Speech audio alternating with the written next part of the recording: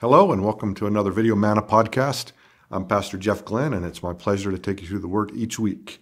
We are in Genesis and we just came out of chapter 25 and we had this interesting last verse that read in the last line. It says, "Thus Esau despised his birthright." And these couple of chapters here are interesting because they end with these big statements with a lot of implication in just a short amount. And we'll kind of see the repercussions of Esau's despising of his birthright in chapter 26. So as we get started in chapter 26, there's 4 or 5 things that we see in chapter 26. So make sure you take a second to read through that. It won't take you very long. Now you can follow along. Chapter 26 opens up with a famine in the land. And so this region of the world was prone to famines because we remember in Abraham's day there was a famine also that drove Abraham down into Egypt. And now Isaac is being told by the Lord not to go down into Egypt, but to dwell in the land that he would be giving him. And so we see also a recommitment of the promises to Abraham as God is talking to Isaac, to this promise to make his descendants multiply beyond the stars and to give the descendants the land that God is going to show Isaac. And we see this is all based on Abraham's obedience. And we see that in verse 5, "Because Abraham obeyed my voice and kept my charges, my commands, my statutes, and my laws." So God is reminding Isaac of Abraham's faithfulness to all of that. And then at the same time, recommitting to Isaac these promises of land and descendants to Isaac. And as we see Isaac settling in this land that's called Gerar, which is a Philistine area of Israel at that time, that Isaac repeats his father's lie. And we remember that when Isaac lied twice to 2 different people, that Sarah was his sister. Well, Isaac makes the same lie, and we see that in verse 7. "And the men of the place, Gerar, asked about his wife, and he said, 'She is my sister.' For he was afraid to say, 'She is my wife,' because he thought, lest the men of the place kill me for Rebekah, because she is beautiful to behold." So we see this lie, and it's with the exact same results, right? He gets found out. This lie doesn't last. It says that they were in the land for a long time, but we don't know what that means. But we see that Abimelech, he's looking out his window, and he actually witnesses Isaac and Rebekah engaged in PDA, this public display of affection.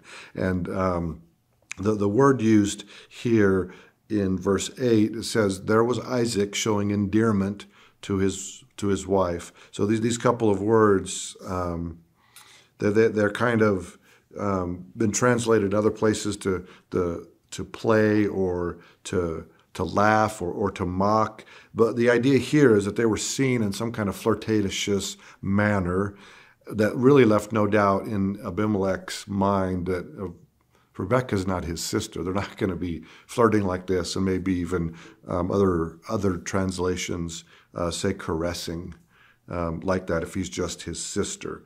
And so similarly, though, with Abraham and Sarah, right? Rebekah was a sister to Isaac in that she was of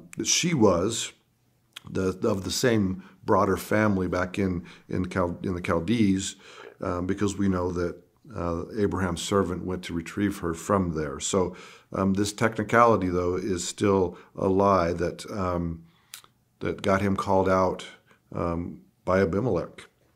So Abimelech is this heathen king. He's leading this people who's at enmity with God due to their idolatry and rejection of God as their true God. And so this is why Abraham sent for a bride. He did not want Isaac to corrupt himself and the family with a bride of the Canaanites. So We see this king, Abimelech, is actually the same name as one of the kings that Abraham lied to, but it's probably like 75 years in between, so it's not likely it's the same guy. It's probably that they just took a similar title in this land. And so we actually also see two other Israelites later on in the Bible who are named Abimelech. So just because it's the same name doesn't mean it's the same guy. But it is the same situation where we have Isaac lying about his wife to a heathen king that calls him out on it. And, whether or not Isaac, maybe he remembered these two events from his father previously and, took from that the providence and protection of God. We don't know, but for him, that's exactly what he gets. He gets providence and protection from the Lord. One, that the Abimelech doesn't kill him and take Rebekah, but Abimelech sends him on his way. And as in with Abraham, we don't see that he's given any wealth. Abraham was given wealth and livestock and all the rest, but Abimelech does let Isaac stay in the land and go to his own area and kind of homestead there. And so we see that in verse 12 through 14. Then Isaac sowed that land and reaped in the same year 100-fold, and the Lord blessed him. And the man began to prosper and continued prospering until he became very prosperous. And he had possessions of flocks and possessions of herds and a great number of servants. So the Philistines envied him. So over this course of the next period of time, we see Isaac growing in posterity here, in possession in this land that the king Abimelech had let him go off to. In this, we also see this series of redigging of wells. So after Abraham had come through the similar area and that king Abimelech had sent him on his way, the Philistines went through and buried up all the wells that Abraham had dug. But now Isaac is in the land, and he's going back through and redigging these wells. And that brings about some contention and strife with the herdsmen of that area. And we see in verse 20 and 22, but the herdsmen of Gerar quarreled with Isaac's herdsmen, saying, the water is ours. So here they have just done a redigging of a well, and these herdsmen of Gerar come up and say, hey, that's our well. So Isaac moves on, and it says, verse 21, then they dug another well, and they quarreled over it. And so he called its name Sitnah, which means enmity and quarreling. And they moved on from there, and they dug another well, and they did not quarrel over it. So Isaac is moving his clan from place to place until they finally find a spot that they're not in contention with the herdsmen of Gerar, these Canaanite herdsmen. And so again, all of this drama and strife is going on. And so, but we see this providence from the Lord that they finally found a place where they could settle, and there was no contention from this herdsman of Gerar. And so this helped Isaac's clan to thrive, and we see that they indeed did thrive, which reaffirmed the covenant and the promise to multiply Abram's and now Isaac's offspring, which we see in verse 24 and 25. Now the Lord appeared to him in the same night and said, I am the God of your father Abraham. Do not fear, for I am with you, and I will bless you and multiply your descendants for my servant Abraham's sake. So he built an altar there, and he called on the name of the Lord, and he pitched his tent there, and there Isaac's servants dug a well. And so, again, this providence and protection from the Lord, and which is bringing, like I said, Isaac and his clan, which would become Israel, some notoriety among the Philistines, which brings them they're nervous now that they're growing so large.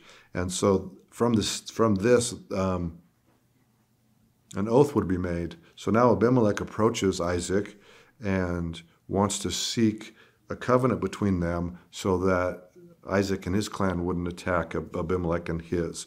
And so they make this covenant that there would be protection, a mutual kind of, not protection, but like a no killing each other contract. So this oath that's made was binding, and we'll see that as the story continues. At least for some time, they didn't go after each other. And then we end in verse 34, which again, these chapters end in these really succinct ways with short passages that kind of mean a lot. Verse 34, when Esau was 40 years old, he took his wives, Judith, the daughter of Berai, the Hittite, and Basemath, the daughter of Elon, the Hittite. And this doesn't seem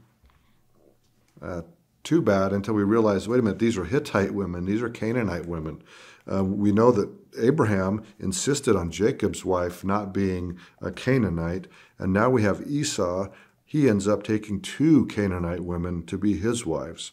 And then verse 35 ends the chapter. It says, and they were a grief of mind to Isaac and Rebekah. Well, I'll bet, here we have Esau, who's no doubt deliberately taking 2 Canaanite women into the family, bringing these idol worship at enmity women into the family. And so this grief of mind, like a more literal translation, might say something like they were a bitterness of spirit to Isaac and Rebekah. And so just kind of this angst, this inner thing that just doesn't sit right. And so chapter 26 doesn't end much better than chapter 25 from an encouragement standpoint. Like we can't, we're left here with the grief of mind, with this burdensome thoughts for Isaac and Rebekah.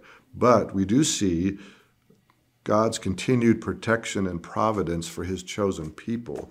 And so that is of great encouragement. And so until next week, stay encouraged and stay in the Word.